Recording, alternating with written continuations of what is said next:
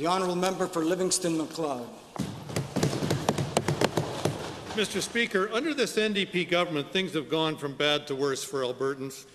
In just 2 short years, they've imposed a radical agenda of economic experiments and job-killing tax hikes. 84,000 full-time jobs are now gone.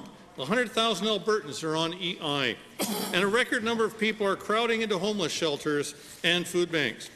While Albertans are suffering, the NDP is calling them names like, and I quote, embarrassing cousins and sewer rats.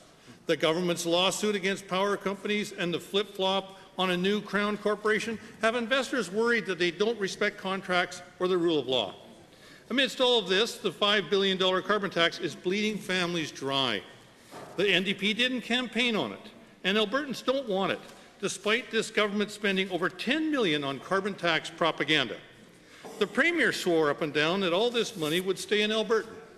Here's the truth, though. The carbon tax will transfer $140 million straight to Ottawa, but that's their MO. They're using carbon tax money to transfer wealth, like when they gave EcoFit, an NDP-friendly company from Ontario, tens of millions to screw in free light bulbs. The writing is on the wall for business also. Shell, ConocoPhillips, major international companies, they're all getting out of Dodge. Meanwhile, our Premier is making political enemies of our closest allies in Saskatchewan and BC. It's just one disaster after another from this government. So let's take a look at where we're going. They've sent us down a road that leads to nowhere but more credit downgrades and a record $74 billion of debt. This will soon cost us billions every year in interest payments. The NDP just doesn't understand Alberta, no matter how hard they try.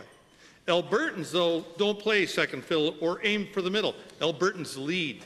This government doesn't understand that, but Albertans do, and they can't wait to put Albertans back in charge of this province in 2019.